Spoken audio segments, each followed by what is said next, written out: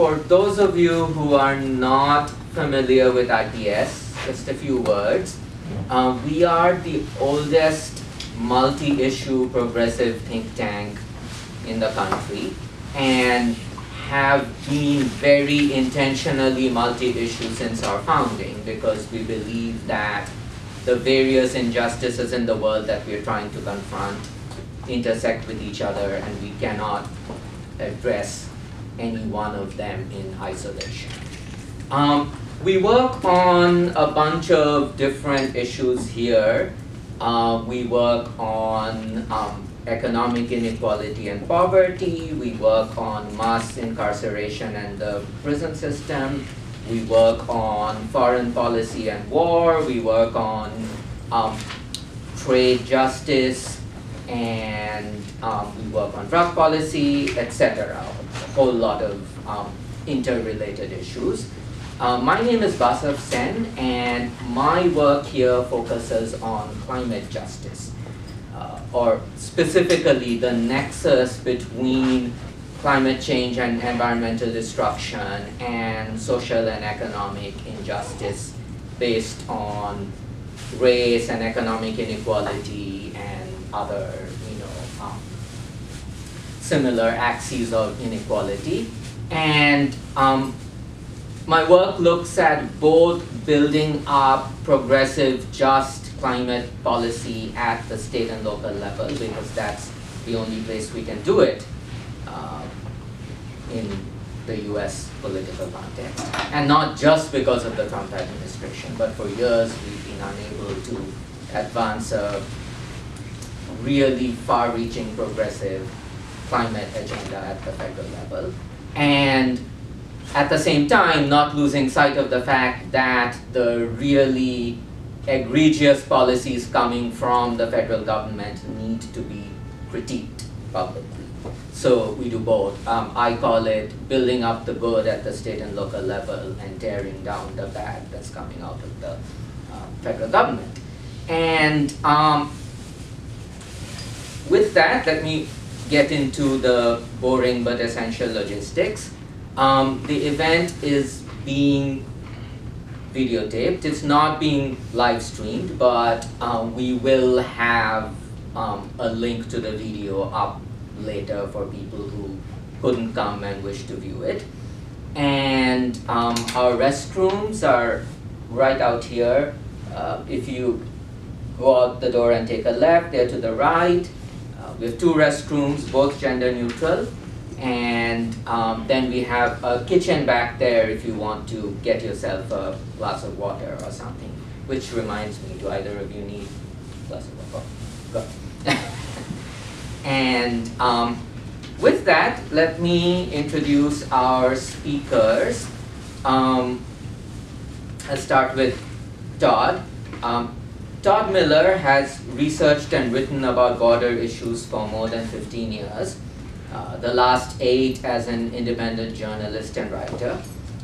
He lives in Tucson, Arizona, very close to the border, and has also lived in Mexico for several years. His writing has appeared in the New York Times, the NACLA Report on the Americas, Tom Dispatch, The Nation, In These Times, Al Jazeera English, and a number of other outlets. He has authored 2 books, Storming the Wall, Climate Change, Migration, and Homeland Security, which appeared last year, and Border Patrol Nation, Dispatches from the Front Lines of Homeland Security, from 2014. All right. Great to be here. Thanks.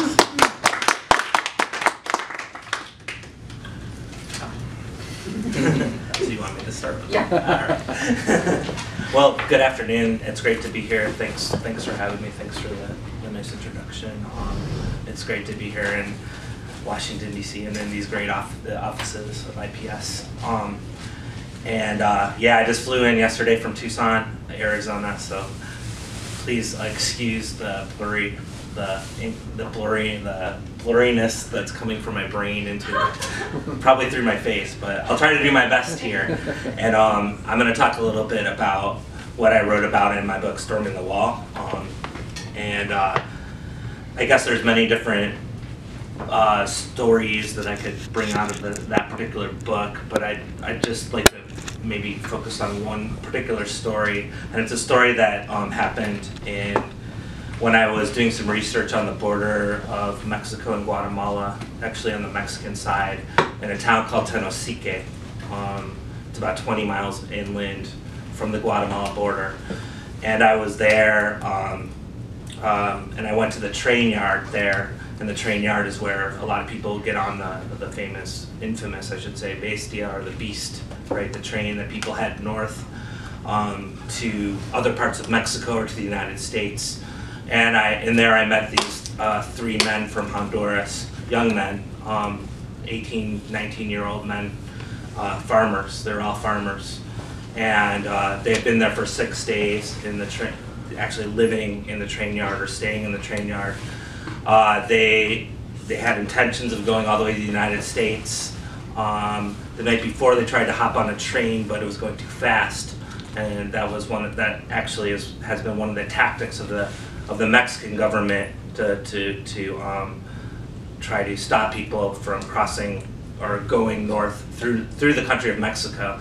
In fact, Mexico, and I could talk more about this at another time, but Mexico has built up its border apparatus quite a bit, with a lot of assistance and pressure from the United States.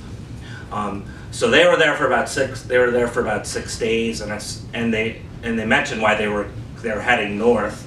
And they said, when I asked them what's going on in Honduras, and an 18-year-old, the 18-year-old farmer told me that there was no rain. There was no rain, no harvest, no food, nothing, right? So they're farmers from a part of Honduras known as the Dry Corridor. The Dry Corridor actually extends from Guatemala through Honduras into Nicaragua, El Salvador. Dry corridor, so it's a little bit more arid, but it's still a lot of farmers live there and depend on the seasonal rains for their harvests. And that year, it was June of 2015, the rains never came. And it was quite devastating. Even the Honduran government tried to start a food assistance program for 400,000 people who were in distress or on the verge of hunger. One mayor of a nearby community said, "This is an unprecedented calamity, what is happening here," almost using like the language of war. And it turns out, this drought was not an anomaly. In talking to climate scientists doing modeling in Central America, these sorts of dry spells have been happening more frequently over the years, and it just happened that 2015 was one of those years that it was really bad. And looking at the models, the dry spells and the droughts are predicted to continue into the future. And so one of the climate scientists that I interviewed said that Central America was the quote-unquote ground zero for climate change in the Americas. And not only for the droughts, the situation of droughts, but also because it's an isthmus. And I think he meant to include southern Mexico, the isthmus parts of Mexico as well, because there's gigantic bodies of water right on either side. Huge storms can spin off either way. Gigantic super hurricanes, causing mudslides and floods and all sorts of chaos. And so when I was in the train yard and I was talking to these farmers, I wondered, how many more of the, actually in retrospect, how many more of the 400,000 people in Honduras were in a similar situation there. But it's also important, to think, well, there's many different factors converging as to why people leave or are displaced or decide to go from one place to another, decide to migrate. And so I often like to look at Christian Parenti's the framing of catastrophic convergence. And Parenti wrote the book Tropic of Chaos, looking at climate change and it's a 2012 book, but he looks at, you know, according to his framing, there's many different crises going on in the world right now for many different reasons, and political crises, economic crises, and increasingly an ecological strain to that, increasing frequency of ecological crises that are coming in convergence and compounding each other. Perhaps Central America is a very good example. You know, even when you look at U.S. policy in Central America, so many different tributaries of U.S. policy could have affected those men being in that Tenosique train yard that day, right? Like economic policy that has to do with the International Monetary Fund and World Bank, the historic support of military dictatorships, the kind of U.S. militarism in Central America, and now the ecological dynamics that are now becoming more and more evident, and it's difficult to take, you know, climate out, you know, to separate it and to figure out like how many, you know, when you look at climate displacement, but those numbers there are organizations attempting to grapple with that and look at numbers of people who are being displaced due to climate change and ecological reasons. For example, the Internal Displacement Monitoring Center is saying that right now, since 2008, approximately 21.5 million people are displaced every year due to climate change, or climate-related hazards, as they put it. And then the projections as we move to the future are pretty astronomical, and depending on what sort of organizations are making the assessments. The Internal Displacement Monitoring Center says that in 2050, between 150 and 350 million people will be displaced due to climate-related reasons. Other prognostications or forecasts are even more dramatic. Like in an article in the New York Times just from a few months ago, they cited 750 million people by 2050 on the move due to climate change. They're looking particularly at Mexico, and they cited a report that showed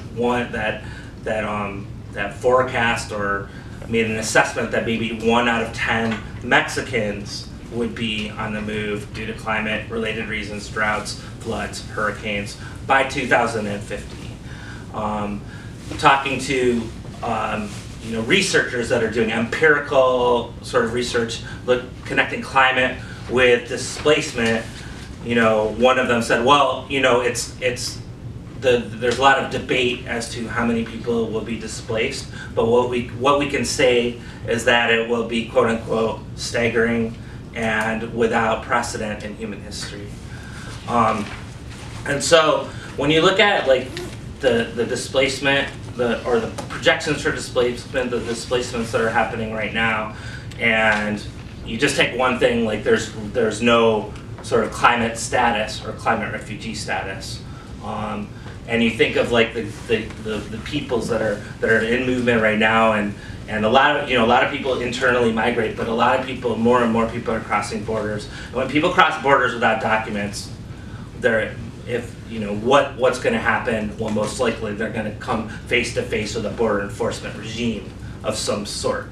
And this is not only the United States, this is worldwide. One of the most telling statistics is when the Berlin Wall fell in 1989, there were 15 border walls, and today there are 70 across the globe. Each of those, the border enforcement systems have been growing over the last 25 years in dramatic fashion, and you can look at many different places. The United States, the United States is one example, probably the quote-unquote best example of this border expansion. For in the early 1990s, there were 4,000 U.S. Border Patrol agents. Now there's about 21,000. CBP, Customs and Border Protection, is the largest federal law enforcement agency at 65,000. Budgets for border immigration enforcement in the United States have gone from $1.5 billion to $20 billion in 2017. If you take the combined budgets of Customs and Border Protection and Immigration and Customs Enforcement. And this year it's going to be around 23 billion. So it keeps going up and up and up and up and up. There are already 700 miles of border walls, barriers on the U.S.-Mexico border. There's Predator B unmanned drones doing overhead surveillance. There's high-tech cameras, biometric systems, checkpoints going into 100-mile jurisdictions.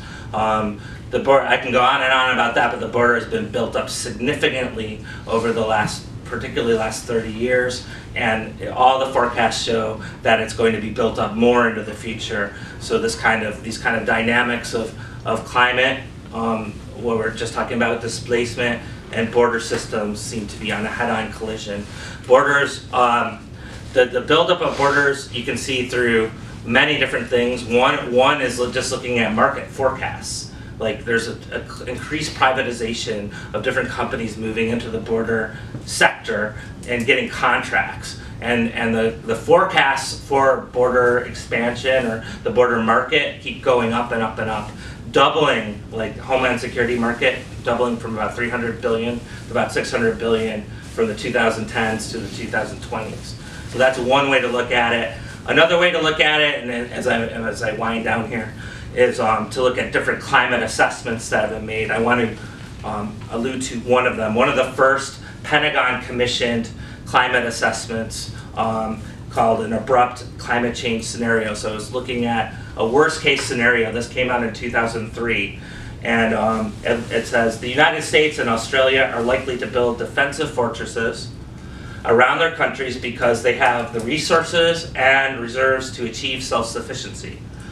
With diverse growing climates, wealth, technology, and abundant resources, the United States could likely survive shortened growing cycles and harsh weather conditions without catastrophic losses. Borders will be strengthened around the country to hold back unwanted, starving immigrants from the Caribbean islands, and especially severe problem, Mexico and South America. And that's one of the assessments coming from the Pentagon. There's been more polished versions, I guess, like unwanted, starving immigrants. They probably don't use that exact language, but have the same spirit.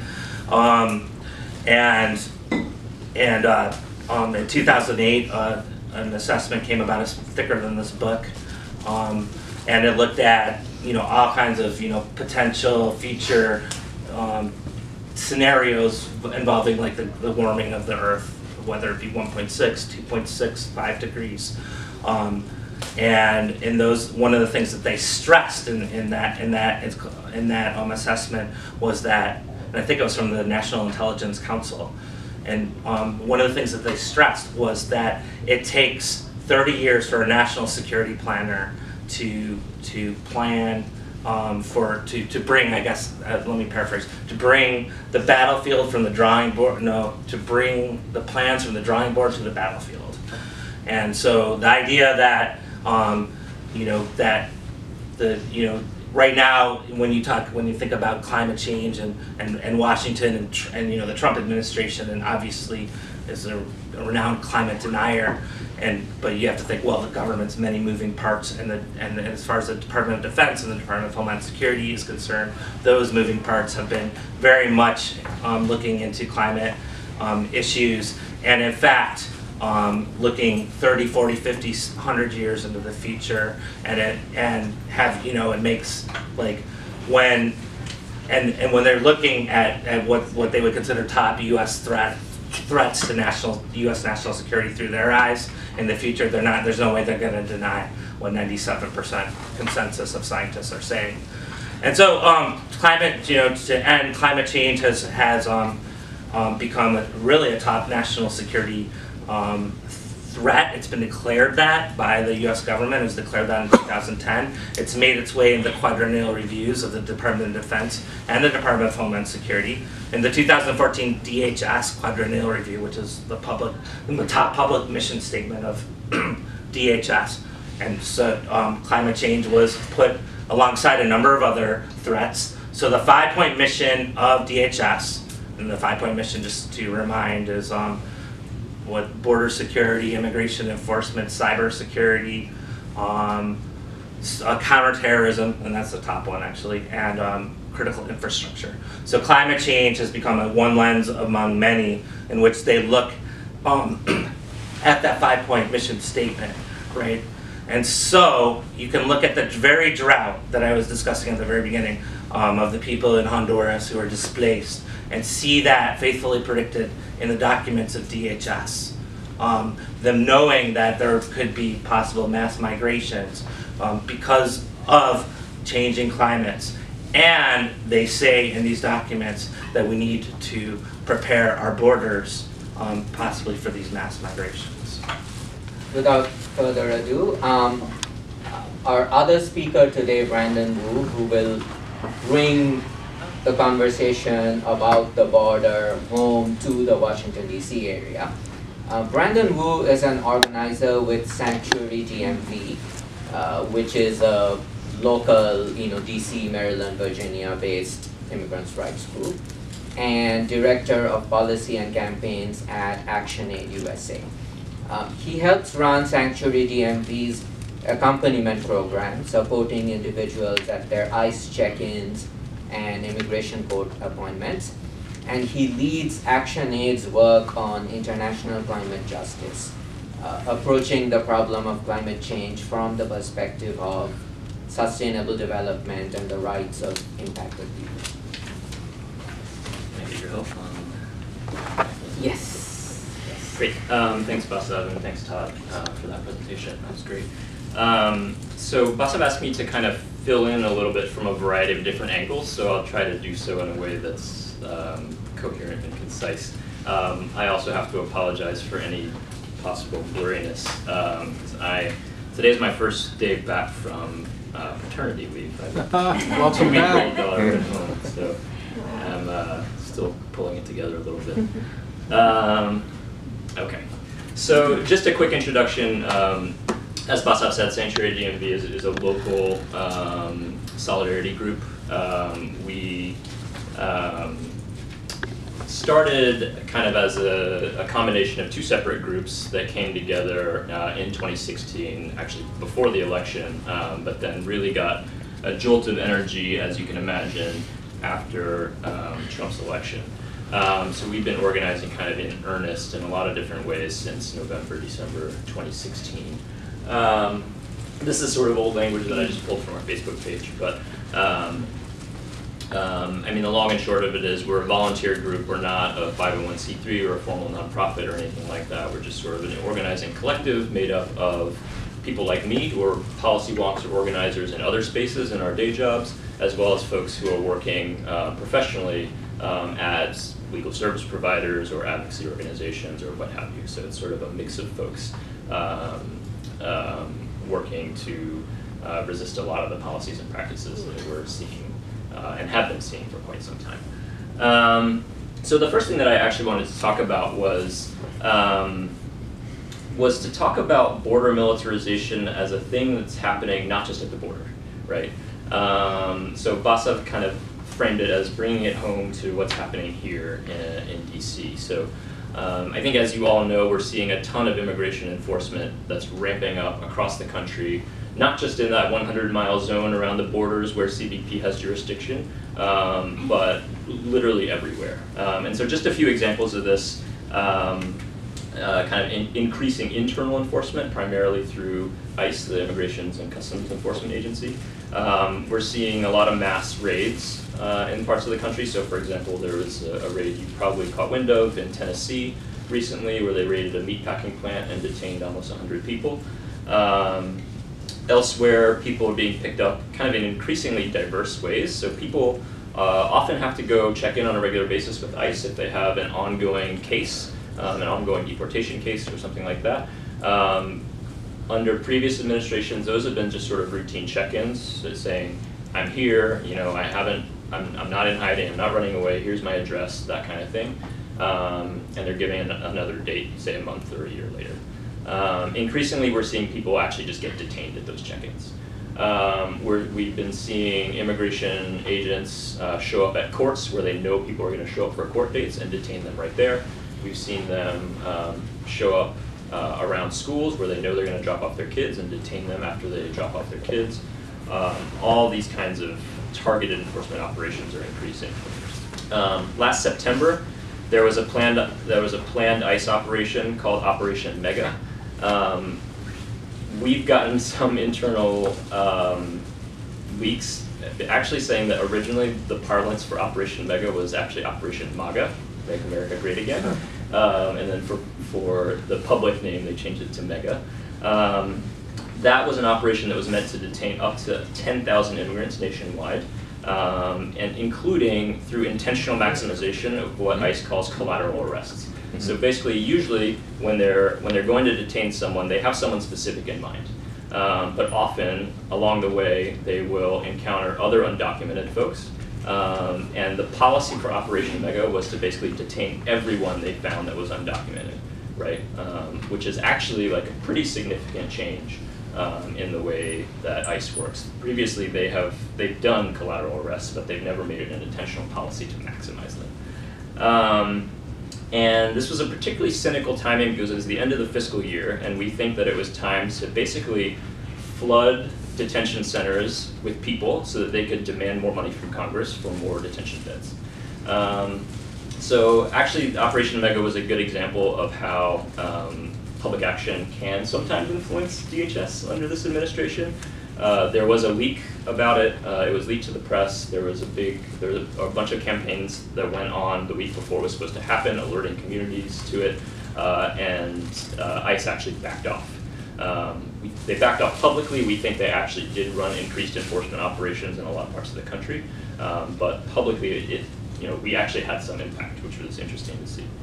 Other things we're seeing from this administration are obviously ending certain kinds of legal status. So DACA is one clear one, temporary protected status is another.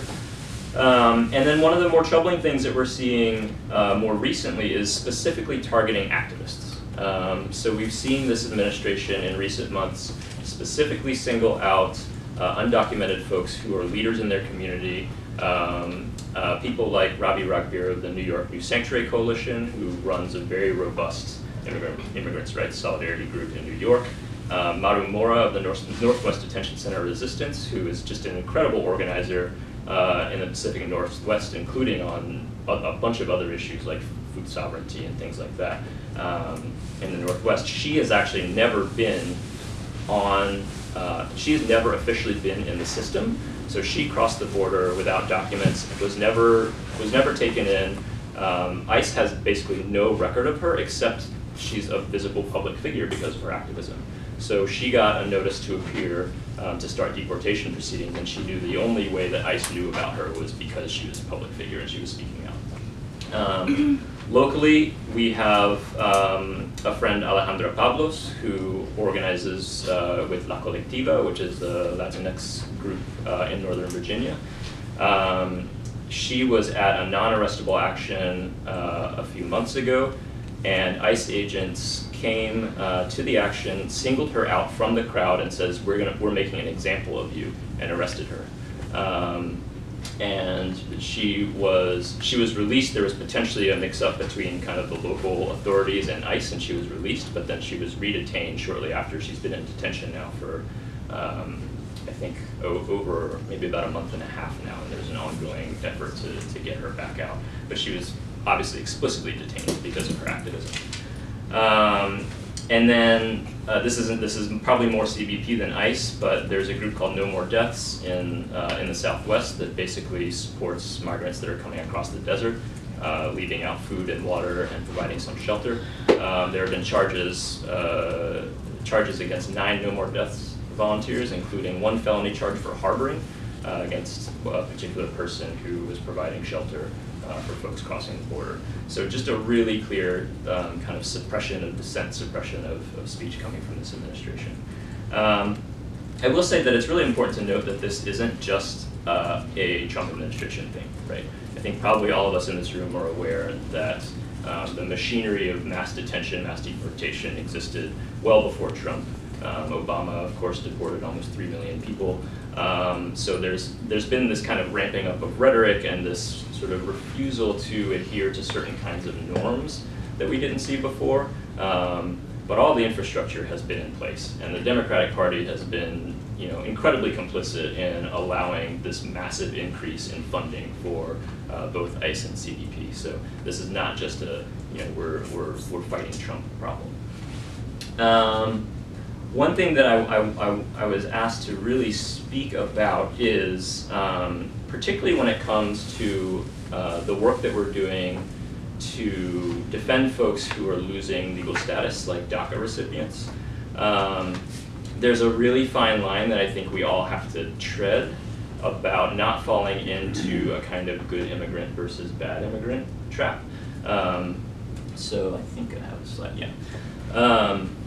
So this administration in particular is really ramping up rhetoric on immigrants as criminals. And we see that as really a strategy to suppress dissent. The idea being that it's really hardwired in us in this country to care less about someone if they have been labeled a criminal, right? It's kind of, once that label is put on someone, we are just less likely to stand up for that person and their rights. And so if the new people are defined as criminal, we're naturally going to care less about them, right? And so we believe that the Trump administration is really just attempting to define the entire undocumented immigrant population as criminal, so that when mass deportations really ramp up, there's going to be less of an outcry about it. So that's something that we are really careful to include in all of our trainings, all of our public events as Sanctuary DMV, about pushing back against the criminalization aspect. And we, just to give you a flavor of how we do that, we talk about kind of a typology of 4 different kinds of criminalization of how this happens. So one, as you can see up here, is stereotyping an entire community as criminal. And that goes back to Trump's comments during the campaign as Mexicans as rapists, or the sort of ongoing narrative of all Central American migrants as gang members, right, MS-13 members. Making activity that wasn't previously a crime into one, or interpreting the law in a more expansive way that will ensnare more people. Writing or enforcing the law in an unfair or biased way, so racial profiling is kind of a classic example of this. And then making someone's criminal history the only relevant thing about them as a human being. So that, I think, is one of the most profound things that happens. So, I mean, Obama did this, right, talking about felons, not families, right? We're deporting felons, not families. And, you know, we want to argue that when we say immigrant rights or human rights, that has meaning, right? Like, we're in solidarity with all immigrants, no matter what. No matter, I think this was said at the launch of our Congregations Network event, it's no matter where you come from, no matter why you're here, no matter whether or not in your life you've committed a crime, you are a human being and you deserve to be treated with dignity. So we take that really seriously, both for, I think, principal reasons, but as well as strategic reasons. Because if we're only defending kind of the most sympathetic cases, we're going to be defending an increasingly shrinking set of the population as the criminalization narrative expands. So just really quickly, I'm going to talk about what Sanctuary DMV is actually doing. So we've got 4 working groups right now: political action, rapid response, accompaniment, and congregations. So just super quickly, political action kind of organizes responses to immigration enforcement activity in DC that we think needs to be highlighted and can't go quietly. We're also increasingly partnering with other folks. So for example, the Metro DC DSA chapter is organizing these great monthly events that are exposing people that are profiting from the detention and deportation system. So Todd mentioned that there's a real industry here. And a lot of those folks live in DC, so they're executives with the private prison companies, or they're in-house lobbyists for those companies. So we're taking part in some actions to just expose those people, go to their homes, and basically make a lot of noise, make sure that they're not invisible. We also, so this is an event we organized with Maru Mora after she got her notice to appear. So we're doing just sort of political rallies as needed, basically. We have a rapid response team. This is just a photo from our first training, that we have several hundred volunteers who are trained to basically show up when there is immigration enforcement activity happening and film it, and try to basically make what ICE is doing as public as possible. We have an accompaniment group, again, just another photo of a training that accompanies folks to their ICE check-ins or to immigration court appointments or any other contact with the system where there might be a fear of detention or deportation. And then we have a congregations organizing effort. So about a year ago, we launched the DMV Sanctuary Congregations Network, which is actually separate from Sanctuary DMV. They have a full-time staff person and everything. But that's a network that launched with 60 different congregations in the area from 19 different faith traditions of just congregations that are working in a variety of different ways to provide sanctuary and be in solidarity. Okay, so I want to pivot quickly. I have, I think, a few minutes left. My other hat, as Basav mentioned, is with ActionAid. So I run the climate justice work there, really focused on climate justice in the context of kind of global north, global south relations, in the context of neocolonialism, in the context of that particular power dynamic that exists at the UN climate negotiations especially.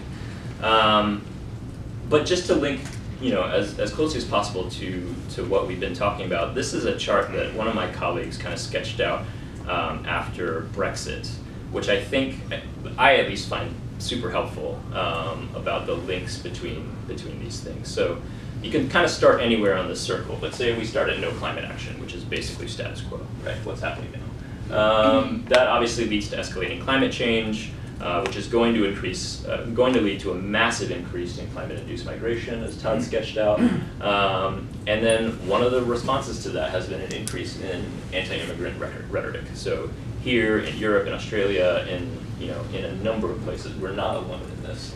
And that sort of emboldened the far right, which obviously looks different in different contexts, but is often linked to climate denial or further climate inaction, right? So it's just sort of this vicious cycle. And then of course at the center of it is the science of climate change itself, where even if the Paris Agreement on climate change is fully implemented, that's going to lead us to something like a 3.5 degree increase from pre-industrial global temperatures, which is just, we don't even know how catastrophic that's going to be, right? So there's sort of this vicious cycle that's going on. And the particular problem with this is that climate change is a sort of uniquely global problem, right? We're in a situation where achieving real climate justice is going to require an unprecedented level of global solidarity and global cooperation. So obviously emissions are borderless in their impact on global temperatures, and impacts are felt really disproportionately by the poorest and most vulnerable in the world. So a climate solution that comes absent the context of global solidarity is simply going to mean that the wealthy, particularly in the global north, are going to survive, and the poorest, particularly in the global south, are going to perish. So a lot of us talk about, for example, the UN climate negotiations as a process where countries are negotiating who lives and who dies. And so at the nation-state level, so obviously this gets a lot more complicated and there are different levels, but at the nation-state level, the kind of global cooperation we need, we can look at, on one level, quantitatively. So what does, for example, the US need to do to kind of be doing our fair share and put in our fair share towards this global effort? So we know we need to reduce our emissions massively. We know we need to provide a huge amount of finance and technological transfer to poorer countries so that they can increase their climate action as well as adapt to impacts, right? A group of organizations, I think IPS was part of this, did an analysis a couple of years ago of countries' kind of historical responsibility. So each country's emissions as well as each country's kind of national wealth, essentially. So and we calculated based on that what our fair share of action should be. And we found that even under Obama, the pledges we were making were less than 1/5, probably closer to 1/6 of what we should be doing. And basically all developed countries were more or less at that point. They're way underachieving what they should be pledging. Most of the countries in the global south were doing actually a lot better, particularly countries that get scapegoated a lot in our discourse. So China and India were actually pledging to do roughly their fair share, if not a bit more. And so this has actually been sort of a really valuable exercise in saying, hey, we know we're not doing our fair share in the US, obviously especially now. but the magnitude of it, I think, is really useful when you look at it. Here's another just chart. Again, this is very bad PowerPoint etiquette. This is a page from a report, but you can see this is the U.S. obligation, that bar. The green is kind of where we should be. These lines right here are the pledges we made under Obama for climate action. So we need to be way, way, way up there. And unfortunately, we are in a political environment now where there's this rise in kind of reactionary nationalism, not just in the U.S. but elsewhere, that makes it politically impossible to get up there, right? And we know that militarizing borders and suppressing dissent is kind of the thing that governments are trying to do, and we know that that's a dead end. And so, in order to get up there, in order to achieve kind of real climate justice, there's a case to be made that in many ways that's going to require actually a dismantling of borders and an embrace of a much more radical global solidarity than we've yet seen. Sorry, I went a little over time. No, but that's great. I mean, it was all very informative, and huge thank you to both our presenters. And just to ensure that we have enough time for all of your questions, I'm going to kick it off with just a couple of questions for each of the panelists to get the discussion going, and then open it up to everyone. And I'm sorry, I had some prepared questions that I'd shared with both of you, but if you don't mind, I will deviate a little bit because other questions occurred to me just listening to you. So Todd, you spoke about the web of corporations who are benefiting from this regime of border control, or more broadly, the regime of, prisons and incarceration and law enforcement, detention, deportation, all of that. Can you expand what you see as this web of corporations to include more corporations outside of that system border, so to speak? And the one obvious one that occurred to me is Wells Fargo, who are a financer of the private prison system and also a financer of fossil fuel extraction. So could you comment on kind of a broader swath of corporate America and their political interest in our system of immigration enforcement? Yeah, I don't know if I have any. That's the Wells Fargo example is a very, good one with those dual interests, of course. I mean, like looking at some of like G4S, or if people familiar with the company G4S. G4S has, I think they're out of the UK, but they're a transnational company. They have, security operations throughout the globe. And they have a contract with Customs and Border Protection right now. So if Border Patrol makes arrests of people in the Arizona desert, for example, a G4S van, which is basically a cell on wheels, people are detained and put in this van and then transported to short-term detention in U.S. Border Patrol stations.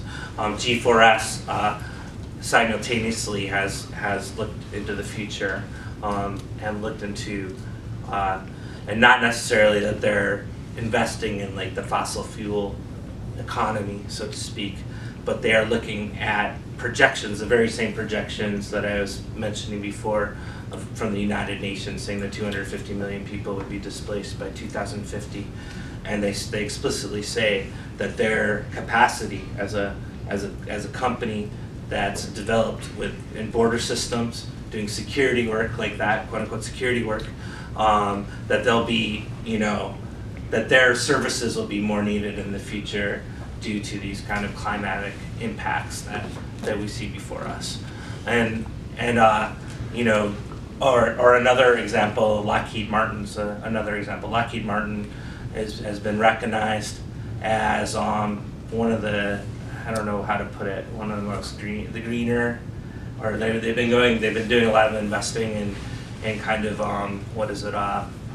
investing in, they're making sure that, that a kind of carbon footprint is lessening the carbon footprint, so to speak, and investing in projects throughout the world that are doing more sustainable practices. There's a fishery in Hawaii that they use as an example, and at the same time, Lockheed Martin, obviously sells its weapons and technologies to the U.S. military, and which is the number one carbon footprint in the world, right? The U.S. military, and also they're one of the top corporations that do get border contracts. So you have this like array of I don't know how to put it, like different contradictions, but just not even, but when you put it into that framework of climate change, they're just banking in on any possible way you can make a profit, right? And I think you could go and look at different companies and find similar things, like the Wells Fargo example, Lockheed Martin example, the G4S example. I'm certain that when you look at the top military contractors that are getting big border contracts, and that would include Elbit Systems, from the Israeli company Elbit Systems, who has got the top border contract in the last couple of years. That they're making those sorts of into the future assessments, like I mentioned before, and there's no way they're not looking at the kind of what the globe will look like in 50 years. And when you look at the globe in 50 years, there's no way you can look at the potential impacts of climate change. Thank you, Doug. And here's an issue that both of you brought up in your presentations. Todd probably a little more explicitly, but you did bring it up implicitly as well. Some environmentalists, who shall remain unnamed, applaud the US military for saying in the time of Trump that yes, climate change is a huge threat to national security, and some people point to that and say that, see, the military is progressive on climate change issues. They recognize that it's happening. Why is the Trump administration so backwards on this issue? What would you say to them in a few words? I only get a few words. Okay, you get several words. Well, I thought it was very interesting that quote that Todd read. I had not heard that before, and I think it's useful to sort of air that for people to say this is really the motivation, right, behind these assessments. It is not progressive. It is not altruistic in any way, right? But more broadly, I think this is a phenomenon that we're really struggling with under this administration, which is that basically the baseline for being good on climate has been shifted such that if you think it's real and if you think we should be doing something on it, you're good, right? Or like that's the approach of a lot of climate activists and environmental groups at this point. So, I mean, the clearest example of this was at the last climate negotiations. There was a big show there where the U.S. Like a variety of U.S.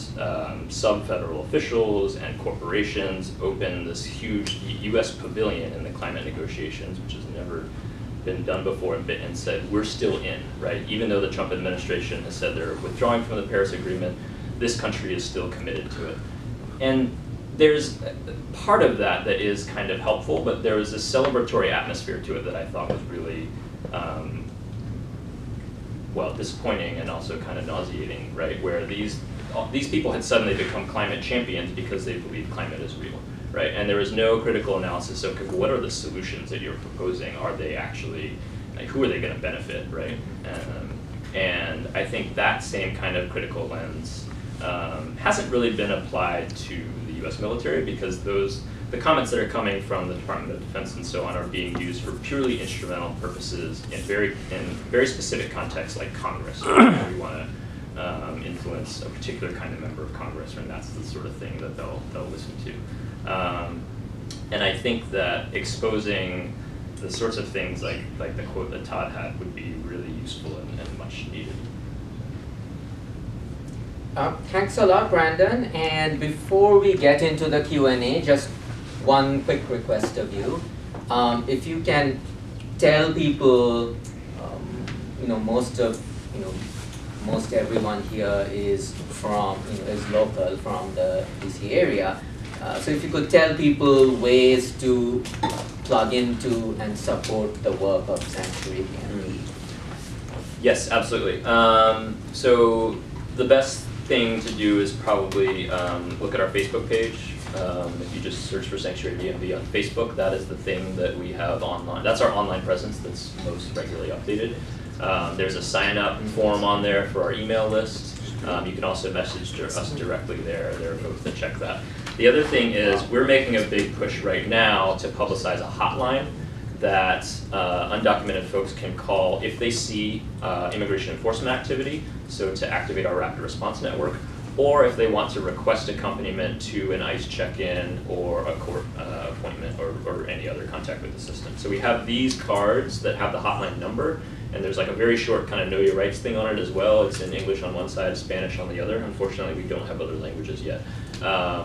But if you are in contact with folks, impacted folks in your personal life or professional life or through a congregation or whatnot, we're making a really strong effort to get the hotline number out there. So I can pass those out at the end. But Facebook is probably our most reliable online presence. Okay, thank you, and another big thank you to both our speakers. And with that, questions? I have, my meter's going to be running, so I just wanted to ask. I have 2 questions for each one. One question for each one of you. So my name is Claudia Oregan. I'm an environmental justice advocate here in the district. I've been living in the DMV area for over 30 years. I'm also an immigrant. So when this particular topic directly impacts me, right? If I go to any of the marches and I get stopped by anyone, even my naturalized citizenship could be at risk. I'm also from Bolivia, so it's one of the poorest countries, how you guys call it, the global south. So we're vastly impacted by climate change. My question to Todd specifically is, there is an assumption in what you're claiming that once climate refugees cross the border, they reach land where the sole threat is immigration and persecution,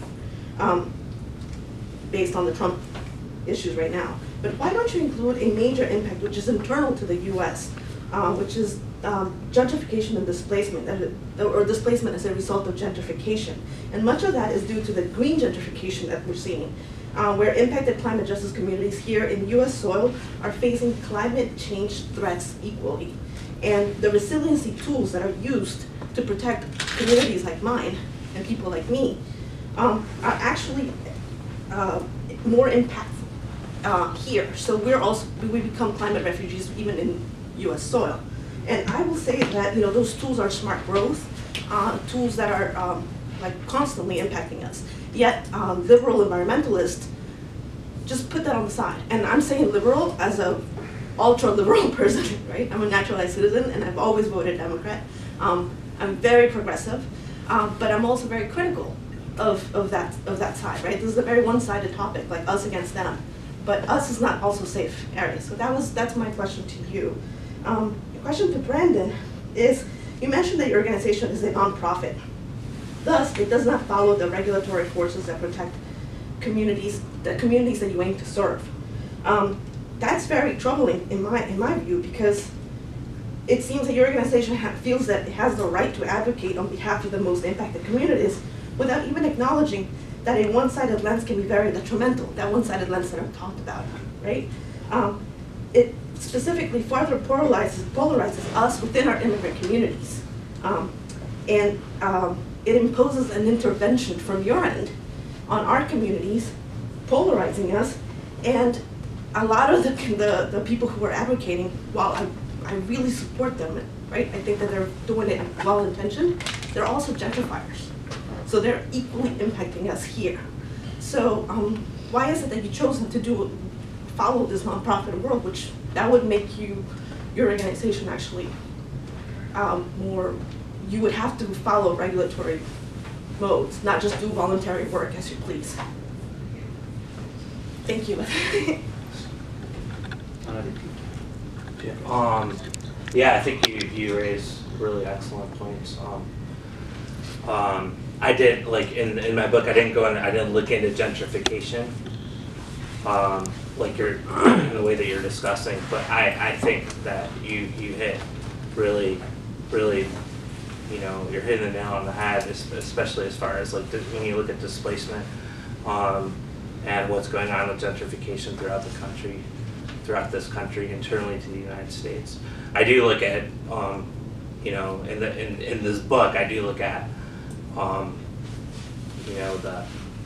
kind of, obviously the impacts of climate, when you look at climate change, in ways, they're obviously going to hit the United States as well as, they're going to hit everywhere, right? And the idea of like people being displaced within the United States as, again, within this kind of convergence of factors, and I think gentrification definitely fits into. It's really hard to discuss climate change because you have to extract a certain part of what is all part of this gigantic system, oppressive system, a displacing system, a system that doesn't value human life like you're talking about. And you just kind of extract it, and I think it has to be in this. The analysis has to be in this entire phenomenon, like you bring up, and so yeah. I mean, I look at the different what I'm looking at primarily is the massive expansion of the U.S. border immigration apparatus, and I do refer to some of the things that Brandon, the idea that this thing keeps growing and growing, and this idea of displacement, focusing primarily on climate change, is growing and growing, and they're coming, it's coming to a head, but there's got to be new ways to think about it, and I think one of the ways I think you allude to quite well, we have to think about the internal processes in the country and how that's affecting, as well as the international kind of global north, global south relationship. So. Thanks. I really appreciate the points that you're raising. So just to respond. Sorry, I'm trying to get back to the beginning here. It's useful to give just a quick history of Sanctuary DMV. So I mentioned that we originally came out of two separate groups. So one was called Sanctuary DMV. It was a project of the New Sanctuary Movement, which is primarily run by Church World Service, or was at the time. And then a group called La Comité, which was a local, primarily undocumented group. Okay, yeah. Yeah, I was part of it. Okay, great. So you're familiar with a lot of that history. So I think Sanctuary DMV evolved into what it is now, which is much more of an ally group, for a number of reasons. And I would say that we are very aware of that dynamic. At the beginning of 2017, there were a lot of folks in the group who were very interested in having a policy working group to do advocacy with City Council, to put pressure on Mayor Bowser to strengthen DC sanctuary policies. We decided that we needed to disband that group because we did not have the legitimacy to advocate for the communities, because we did not have close enough ties to the community as a primarily ally group. We partnered with groups like Mexican Languages One Voice, like Trabajadores Unidos, who have more direct relationships. But there wasn't really the capacity to put together a comprehensive kind of advocacy plan for DC. So we deliberately disengaged from doing policy advocacy specifically because of that representational and kind of identity issue, right? So what we decided that we could do was, what I see more as almost direct service work, right? So the Rapid Response Network we did there was a lot of consultation with both local and national groups about, is this needed? Is this a useful role for us? And the answer was yes, so we did it. Same thing with accompaniment. We did a lot of consultations with those kinds of organizations saying, is this a need? Is this something that we could fill as a primarily ally group to leverage sort of more privileged volunteers? right? Again, the answer was yes, and so we limited ourselves to those kinds of things. The political action group is a little bit different and newer, right? And so that gets a little bit closer to advocacy and representation. But we're doing actions, well, actually, I guess the DSA actions are a slightly different thing, targeting profiteers, because that's mainly with DSA, which is primarily a white group. But all of our other actions have been in partnership, and we've kind of been secondary to a lead group. Most often it's been La Colectiva in Virginia. And so we have, I think, tried to be very conscious of the fact that Sanctuary DMV is not entirely, but primarily an ally space at this point, and to be as accountable as possible to the communities. Granted, like I said, we're not a formal nonprofit, so there is no formal accountability mechanism. I would argue you could say the same thing about formal nonprofits, is that they're not actually formally accountable to who they're supposed to be speaking for anyway. So I'm not sure how that distinction would make too much of a difference. But just to say, I mean, we're super aware of those dynamics and are trying to navigate them the best we can, and build stronger relationships with the impacted community. Okay. Other questions? Yeah. Yeah, I was interested in the quote from the report that you were citing, particularly because as you were saying, Jason, it kind of reveals some of the underlying or the underbelly motivation for some of the seriousness with which the military seems to be taking climate change now. Bearing that in mind, does it make sense for cities, counties at the local level to be looking at what, say, military bases are doing to modernize their infrastructure to deal with oncoming climate change as a potential way to think about how to mitigate impacts, or does it feel like their motivations are too suspect for why they're shoring up their bases, and so we should be thinking about alternatives instead? Is that a question that's sensible or parsable? It's an interesting, yeah. It's, well, I mean, I think when you look at the military, there's a couple things that they're doing. I mean, they're definitely, like, their naval bases, their work, like the one in, where is it, Virginia? Norfolk, right? Norfolk. Yeah, the naval base there, it's like getting flooded constantly now. And so that's one of the prime examples, like in I think you referenced, I think there's this movie out now called Age of Consequences. I don't know if anyone's seen that movie, but it's I think they reference that base quite a bit, and they're doing all kinds of readjustments, and that's one of the reasons why so many, the military is very, I mean, their own bases are getting flooded, so that's, oh yeah, here's the military talking about climate change, it's real, and I'm sure, like, when you look at local governments, they're probably looking at, depending on the local government, it really depends. They're probably looking at, certain climate resilience sort of activities based on what the military is doing.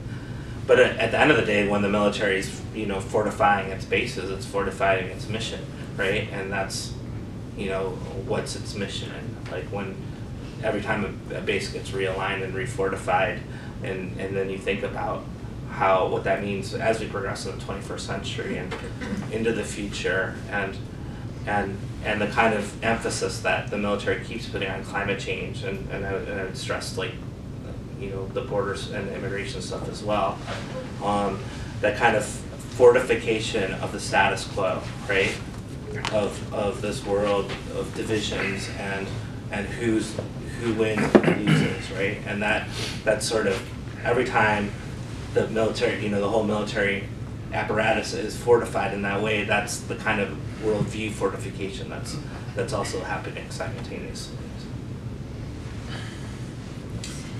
Yeah, I had sort of a two-part question, one of which sort of follows on this point about the militarization and how the military is dealing with climate change. One of the creepy things about it, I can't think of a more scientific word, is that in terms of certain aspects, not the fortification side, but the alternative energy side, for instance, like the Navy 2 years ago said by, I think 2 years from now, something like that, they're going to have 75%, I'm forgetting the numbers, but some huge percentage of all fuels be non-fossil fuels.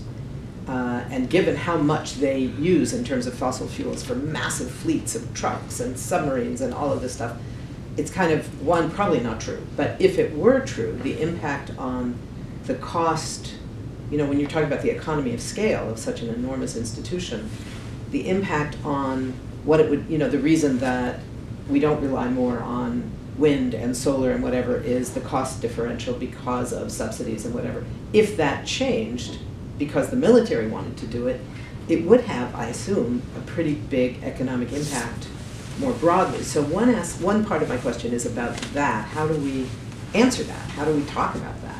And say that's a bad thing because they're doing it for all the wrong reasons, recognizing that the impact is going to be more broad than that.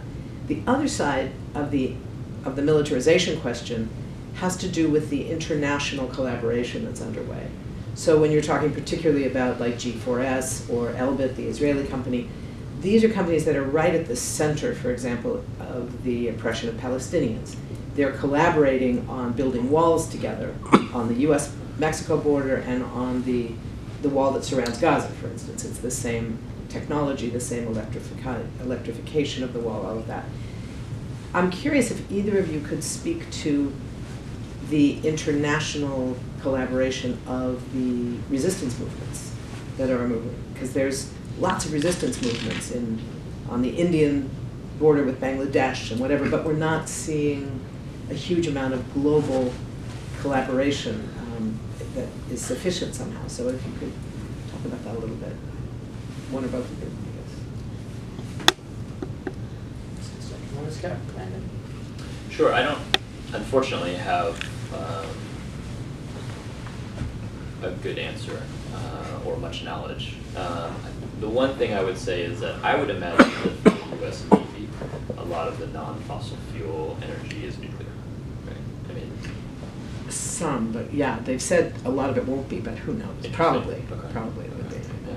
No, I this is not a question that I've thought about a lot, so I'll hand it over to Todd and maybe come back if there's anything I want to reflect on. Yeah, it was interesting if, I know that, the military is definitely, they have all different programs to reduce their carbon footprint, like net zero, I think is what the Army calls its program. The General Mattis, the Secretary of Defense, he famously said in 2003 when he was commanding troops in Iraq that, what was it, I'm gonna have to paraphrase, but cut us from the tether of fossil fuels. So the idea that, so was he saying that because he was interested in actual reduction of the carbon footprint, or was he saying that because, as another person I talked to said the same thing, that they want to make the military apparatus more quote unquote lethal. Lethal in the sense that, it takes a lot of time to like fill up your tanks with fossil fuels and gases, and so you kind of like do two things at once. You like reduce your carbon footprint, but you also make a military that's already overwhelmingly powerful in the world and world affairs, and then make it more quote unquote lethal as a goal, right? I don't know. That's one of the main things that came to mind when you mentioned that. And then how do you talk about that? I think you just have to. You really have to. I think that definitely has to be a part of the conversation. Like I travel through where I live in Arizona, and you see like the Elbit systems, again the Israeli company, surveillance towers, and they're constructing what are called integrated fixed towers throughout southern Arizona right now. 52 of them, 14 of them on a Native American reservation, the Tonawatan Reservation, and you see these, and they're like being powered by solar panels, or the newest Border Patrol station is a station that has, like, when it was constructed in 2012, it was the most energy efficient Border Patrol station, and so you have this kind of, they have using recycled waters, they have even like ludicrously a bicycle a whole bicycle parking zone, and it's this station that's in Ajo, Arizona. It's so far away. Like most of the agents live in Phoenix, and then Phoenix is like an hour and a half away. So nobody comes on a nobody goes to work on a bicycle, but it's flaunted in their public relations. You know, we have a bicycle, we have this, we have that, and it's sort of like, you know, there's this like PR routine. There is probably an honest to God attempt to reduce, and there's a military mission behind it. So I think that needs just to be initial conversation, and you know, I mean, obviously things should be switched to solar powered energy as much as we possibly can, but should that energy be concentrated in fortifying an apparatus? And then to the collective resistance part of it, I mean, there's, you know, the Bangladesh-Indian border is such a, I mean, that's one of those hot spots that, you know, I think India just finished constructing a wall, and it's fortified by a massive border patrol, and Bangladesh is expecting to have 20 million people displaced. Yeah, and so you have this this whole situation being set up, which is maybe one of the sharpest examples, but it's a global example of what's going on. You know, this idea that people, you know, if you just take those two things, climate change and border building, and put them together, that's a prime example that's happening across the world. And there's so many, like, there is so many large scale and small scale and individual, like, you know, resistance. You know, there's from, like, when I was doing this book, and I in my book I went to the Philippines, Central America, and U.S.-Mexico borderlands, but also Paris for the climate summit in 2015. And just like off the top of my head, I just met so many different people from so many different parts of the world, doing so many different things, individually, collectively. And I almost think that there needs to be a catalog of the kind of resistance that's actually happening, because collectively, if we could see it before our eyes, I think it would be quite, you know, it would tell another tale would be starting to be told, or like a tale that sometimes is told in a local way can be told in a more global way, because it's certainly out there, and I think collectively it's very massive, but I mean, it's a challenge, right? I mean, we're not even coordinated in the U.S., right? There are sort of versions of like local solidarity groups in any number of cities that are barely talking to each other, right? And are doing very similar things, but there's not really any umbrella coordination.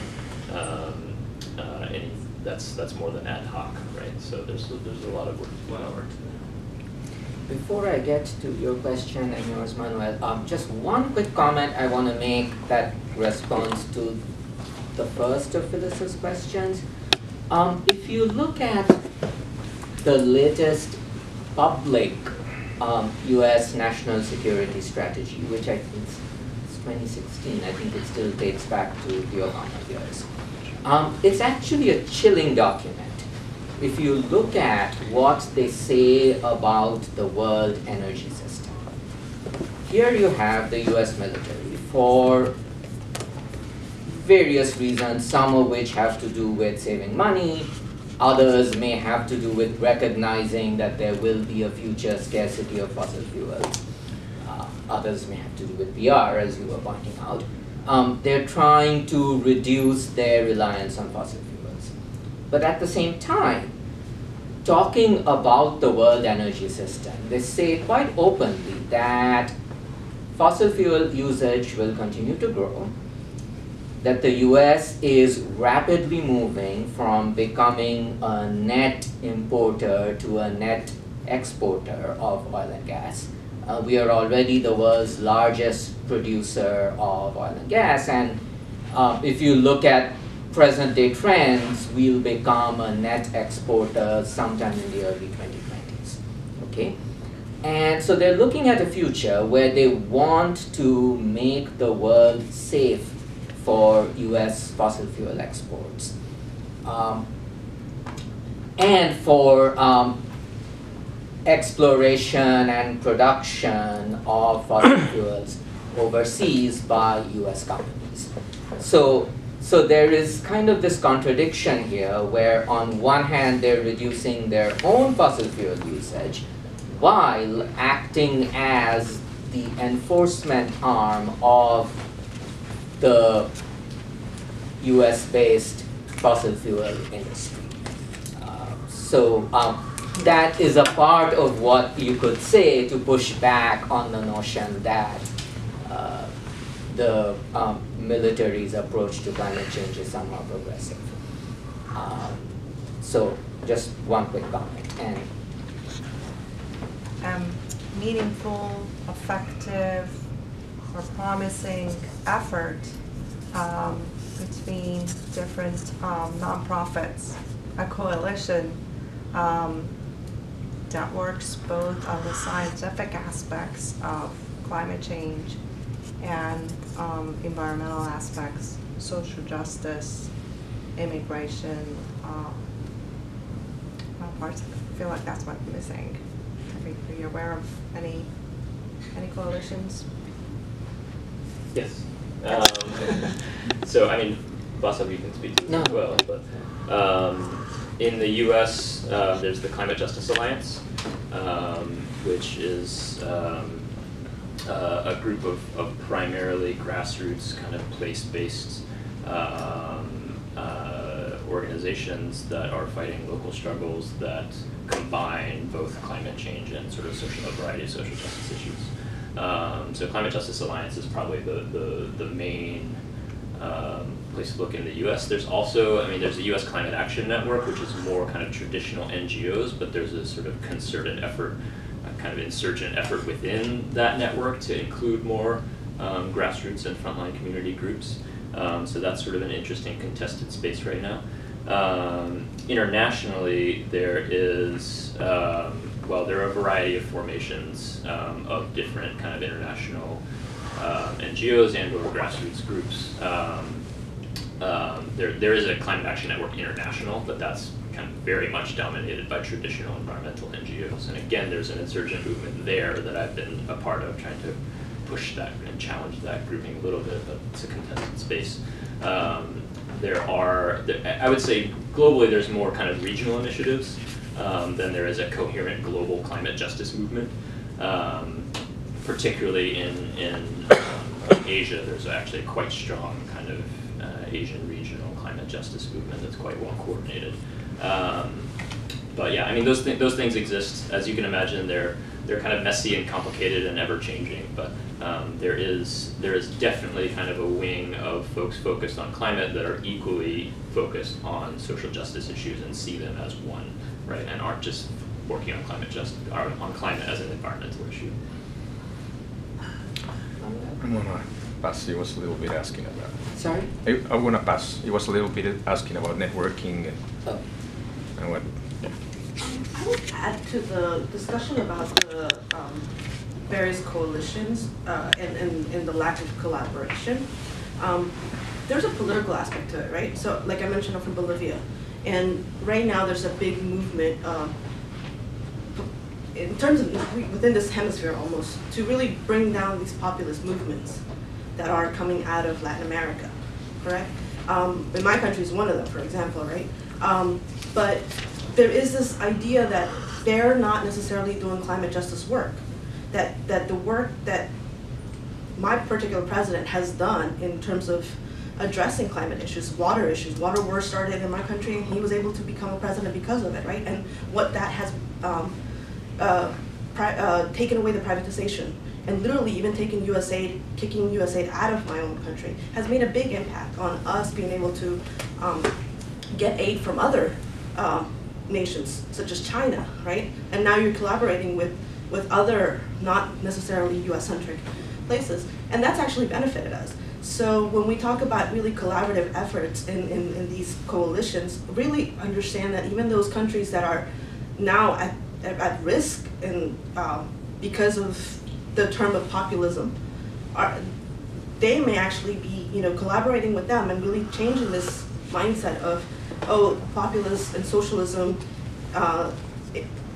in that dictatorship mode is negative for us here in the United States because we're all about democracy.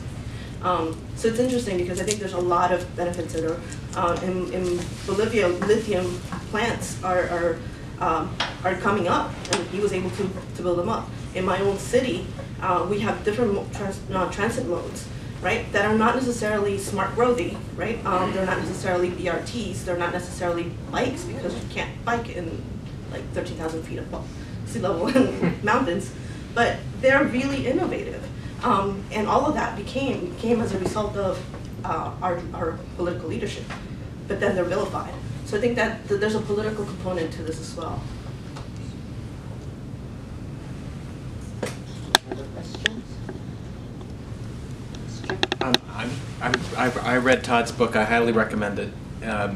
But you're somebody who actually goes to like those conventions of all the technology firms, and I've heard you talk a little bit about, okay, there's this whole push to build a wall, but we actually have all these powerful technological walls, and I'm just curious, like, give us a window into some of what you see both on the ground and emerging in terms of these private companies and the technologies they're using and how they're sort of building interception walls aside from the actual border front. Yeah, I would argue that it's like there's a corporate nexus that has been long through a number of different administrations, building up this border apparatus that we have now. If you look at the 2012 strategy, they stress that it's a multi-layered strategy, and so the border is not just the borderline; it's layered into the country, and I would argue layered to encompass the entire country. But if you think of the U.S. southern border, they're thinking specifically of the 100-mile zone. In that 100-mile zone, there's actual international boundary line where there are walls already built. They're placed intentionally in traditional places where people would cross, so that people would circumvent them and go into areas that are too dangerous and desolate, desert areas. 7,000 corpses of people have been found in the U.S.-Mexico borderland since the 1990s, for example, due to strict, very much connected with the prevention through deterrence strategy, and then the idea that another layer of border is a technological layer, which right now the Elbit Systems towers that I was just mentioning, and these surveillance towers, the Elbit Systems was a technology integrator of the West Bank border wall system, and they used that what they did there to advertise when CBP was doing a request for proposals. Elbit Systems said, look, we have 10 plus years doing this in the West Bank. We can bring this to the U.S.-Mexico border, and they got the contract in 2014. And the idea is like a virtual wall. They call it the virtual wall. That's the official parlance. And that's another layer of these surveillance towers that are working in tandem, and they feed into control centers. And the drones that are doing overflights, they send feeds to it, and they have radar systems, 12,000 implanted motion sensors. If people trip a motion sensor, then it beeps in these control centers. These control centers are all throughout the U.S.-Mexico borderlands. So there's another layer, a further layer is checkpoints. So roadside checkpoints that are now really in the center of a region, right, where people, just traveling anywhere, people living in the region from 25 miles to 100 miles inland, you could go through a border patrol checkpoint. The ACLU has called it a constitution-free zone. The idea that your Fourth Amendment right not to be searched nor seized is very much violated or mangled. There's resistance to it, obviously, but that's what's going on. A lot of people, So that's another layer. And then roving patrols of Border Patrol, they go as far as where you're seeing the green striped Border Patrol vehicles and their collaborations with police. And there's plenty of collaborations with police from the actual border counties inland to the 100 miles. These roving patrols become a part of this very extended border apparatus that goes inland, but it also goes outward. And when I was first doing my presentation, I discussed how the Mexico-Guatemala border has been built up. And if you look at the Merida Initiative, which is this counter-narcotic initiative between Mexico and the United States, a big part of that is U.S. funneling of monies and technologies and trainings to Mexico, and they've been building up their southern border, particularly since 2014, but even before that. And so when you look at U.S. border strategy, again, the extension of the border, this multi-layered aspect of it is also the extending of it to other places. And so there's all these aspects of it coming inland and outward, and then all the stuff that Brandon was talking about as far as the border becoming everywhere. It infuses the country. And so there's, and this is all connected to this corporate nexus apparatus that are constantly doing these massive technology shows. You go into them, it's like seeing almost in a way a crystal ball of what's being imagined for the future. And from that point of view, you go into these technology expos and you'll see robots crawling over the place, drones going everywhere, biometrics, facial recognition, cactuses that have been turned into surveillance cameras. You have so much stuff that you think is total science fiction, and it's actually being imagined. And you go into these places, they're not all being deployed, but some of it is, and they're definitely being sold, and they're in conversations in what I would say is very much an industrial complex that is kind of ruling the show. Thank you. Thank you. That brings us to the conclusion of our event, and huge thanks to all of you for coming. Thank you.